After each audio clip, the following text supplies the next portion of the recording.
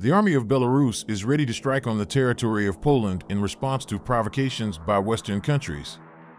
Major General Ruslan Kosygin, Deputy Chief of the General Staff of Belarus, shared this with the reporters, BELTA reports. According to Kosygin, Belarus is ready to appropriately respond to Western provocations, and in the event of a conflict, the territory of Poland, with its military infrastructure, becomes the primary target of attack. Kosygin also noted that Belarus is prepared for various scenarios of the development of the situation. "I would not like this scenario to be a military one, but the West must clearly understand that our response to any armed provocations will definitely be appropriate and tough," Kosygin explained.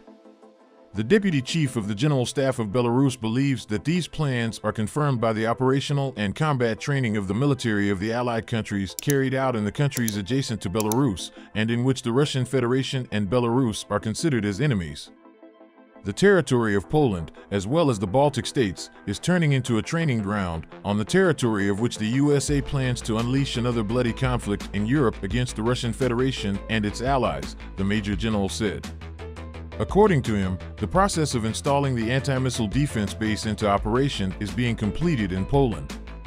Kosygin believes that Washington and Brussels, under the pretext of containing the threat from the east, are working out the mechanism of creating groups of troops to be possibly used in the respective operational directions against Russia and Belarus. As previously reported, Alexander Lukashenko, self-appointed president of the Republic of Belarus, stated that he gave an order to have a target on the decision-making centers in the capitals of countries bordering Belarus. Lukashenko made it clear that he plans to use the Polonez multiple rocket launcher systems. Military trainings were also ongoing in a number of regions of Belarus until July 9th. In addition, 3 types of trainings are currently underway in the Gomel region.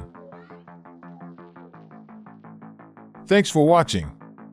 Don't forget to subscribe to the channel and like this video. You can also watch other videos offered on my channel.